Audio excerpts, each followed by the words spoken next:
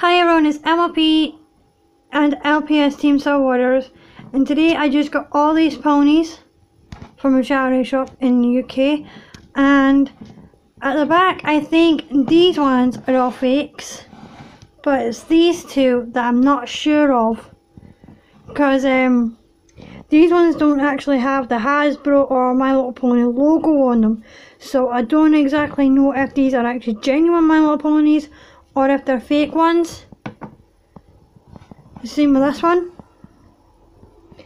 I don't know if it's genuine or fake because it's got the same eyes as a genuine generation pony, but I don't know if they're real or fakes.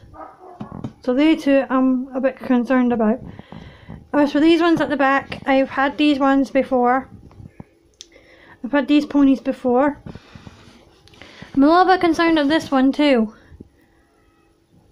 because I don't know if this one's actually genuine or if it's a fake. Check the hooves. Got no markings on it, so I don't know if it's real or fake. This one's definitely fake because I've had this pony before. I've had most of these ponies before. I've had most of them before. So yeah, if Krista Bella ponies can help me with these two ponies and let me know if these are real or fakes, let me know down in the comments.